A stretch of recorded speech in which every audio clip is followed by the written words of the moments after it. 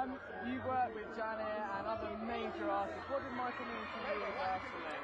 Everything. He's the reason why I started in the entertainment industry. He's one of the first people who I actually worked for when I was a kid.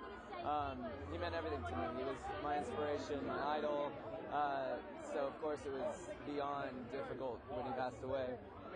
It's sad that we're here tonight watching this film in these circumstances. No, it definitely is. I mean, these are, not only is it my idol and friends of mine that choreographed and directed the film, and dancers are all friends of mine, it's going to be rough seeing their story too, just seeing what this meant to them and how it was pulled short.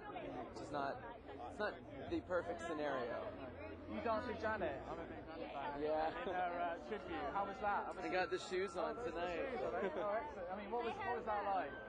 It was incredible. You know, I think I owe every ounce of me being in this world to Michael, Janet, those people that I looked up to when I was a kid.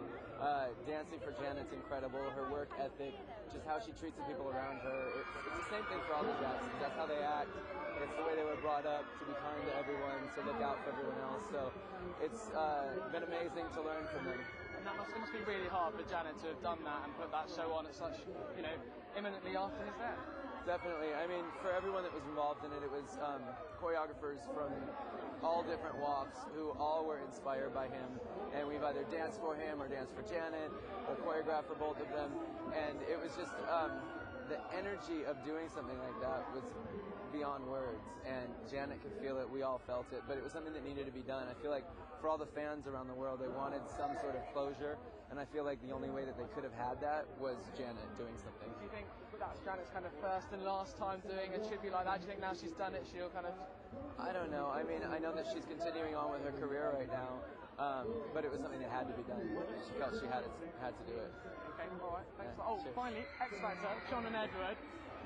Go on, what do you think about them? I'm a little, I can't say I'm shocked that they're still there because people love the entertainment quality of it, but I am gutted that Miss Frank is gone just because I felt like they were a group that really had something real to give to the community, and John and Edward, they're kind of here today, they could be gone tomorrow, so I'm sad that they're still in and other people are going home. But, my job is just to make everyone on that show the best that they can individually be. And by giving them huge production numbers, it's keeping them in. Very diplomatic. Thank you very much. Have a good night.